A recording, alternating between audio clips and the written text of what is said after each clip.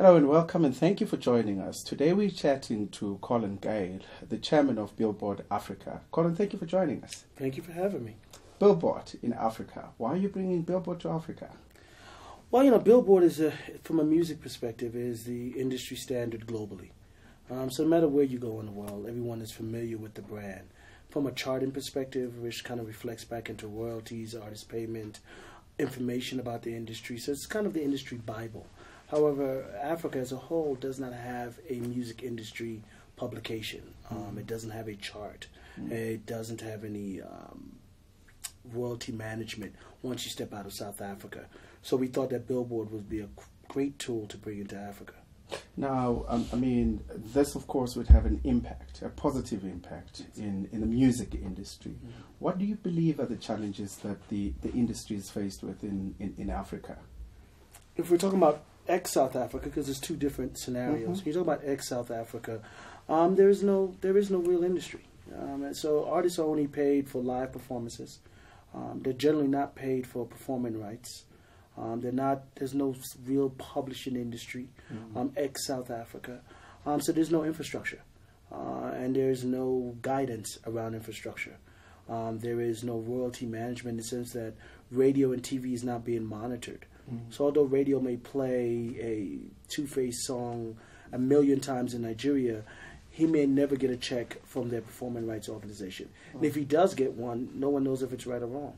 You seem to think that South Africa at least is better than the rest of the African countries.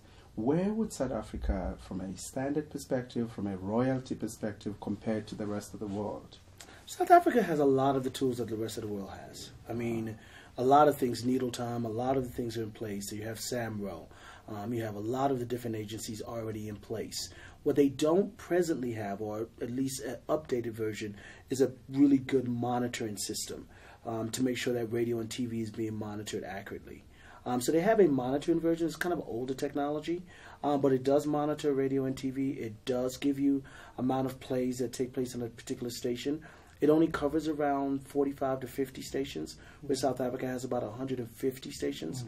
Across, if you look at regional stations and you look at mainstream stations, there's about 150. It's interesting you should say that, because some artists actually in South Africa would think or would say that. Why then is the reason that many South African artists die paupers? If indeed we checked up the way that you're presenting it. A lot of the guys are not registered with SAMRO. A lot of it is about education. There's not a lot of education around music, and that's what Billboard does. It is there to educate the industry as a whole, the new guys that want to get into the industry, to kind of unpack, this is how you make your money. Yes. This is what you should pay attention to. Yeah. This is to make sure you register your song. Make sure that you follow up on what's being monitored, so you have a copy of your own information. So at the twice a year when royalties are paid, that you know exactly what you should make. A lot of information is just not there.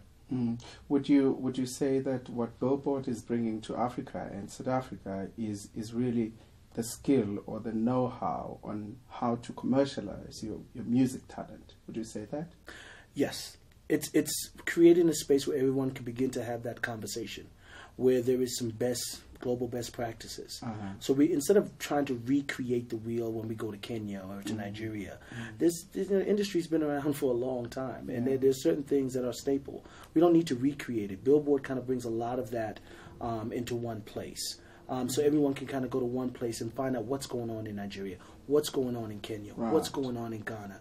Because I think one of the first steps is everyone wants to export African music out to North America and to Europe, but the first export has to be internal. Absolutely. And so once you start to get the internal mechanism working, and you can tell that, well, this sound is really hot in East Africa, and now it's beginning to be hot in West Africa, because at a glance, I'm going to be able to tell you in 14 or 15 countries, what is the rhythm of Africa? Really tell you what the rhythm is. What is radio really playing? What are people really responding to? What are people talking about on social media? Because we're able to monitor not only social media, but radio and TV. So we kind of have a 360 solution. Although we don't have a physical distribution system, and it won't exist in the rest of Africa, because Africa will leapfrog that, and we'll go to digital distribution, but we'll be able to take all those things into play.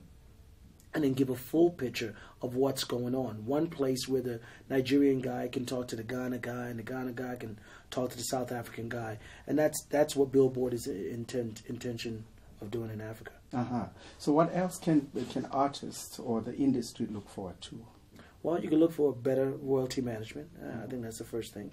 You can look for one comprehensive place where the conversation around music and around digital rights is happening in one place. So our online magazine, our physical print, if we go to physical print, will be one place where we're looking at Africa not as, a lot of times things happen South Africa, then it goes Nigeria, and then it kind of trickles down.